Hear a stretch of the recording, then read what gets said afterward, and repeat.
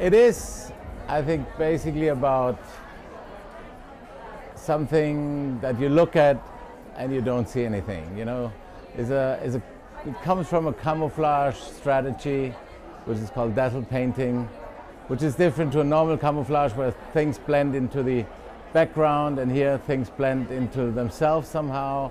And yeah, it's generally about something very visual, which is there for not seeing, you could say.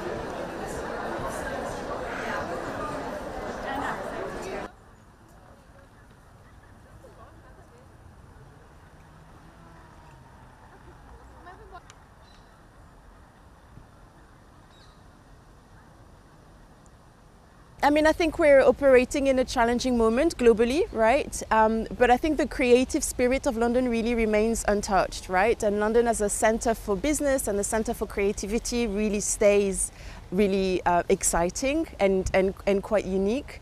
You know, all the travel restrictions have now opened up. We're expecting an influx of collectors, an influx of visitors to the fair, and the art market, generally speaking, is faring very well. 2 minutes.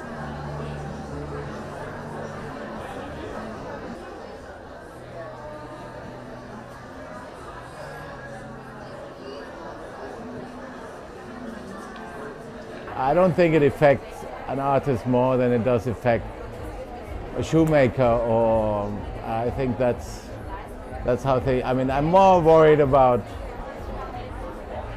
how the war develops than I'm worried about how it has an economical effect on me personally. Of course, you know, you always wish things go on and it's not getting worse, but you know, I think there's things that get worse that are worse than the things that can go worse if you make a little bit less money.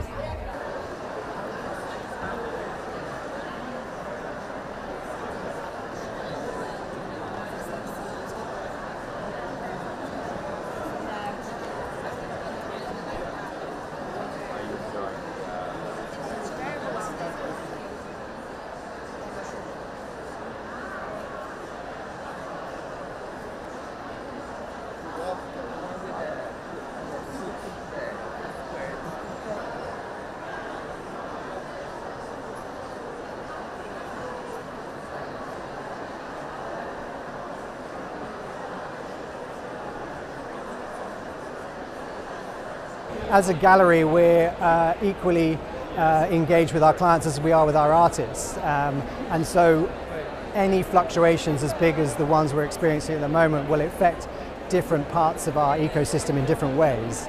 I think right now there's obviously a great deal of uncertainty in certain areas. However, we are lucky that many of the collectors we work with will often reach deeper at this moment in time, especially to support artists and support institutions, which is really the lifeblood of our industry and our ecosystem.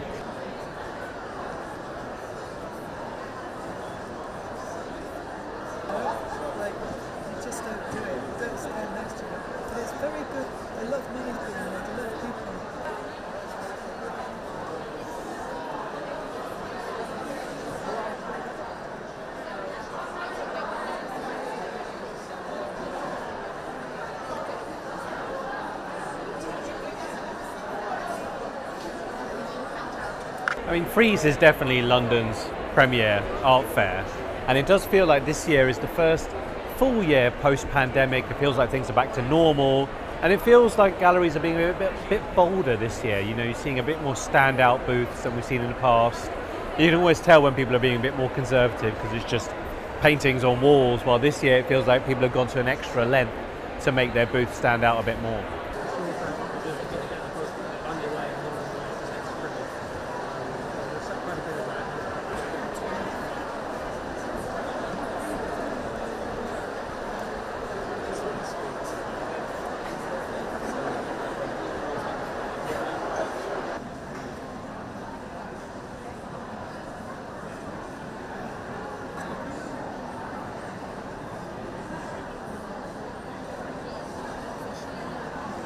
So with art fairs, it's worth noting art fairs are made for the trade. It's about buying art. So if you're a serious buyer and a collector of art, this is the place to be. If you're a sort of appreciator of art, it is a very busy environment. It's not curated in the sense to be an experience, it's curated to sell, and that's obvious and that's how it should be, but it means it is more tailored towards the buyers than it is to, say, critics and general people who appreciate art.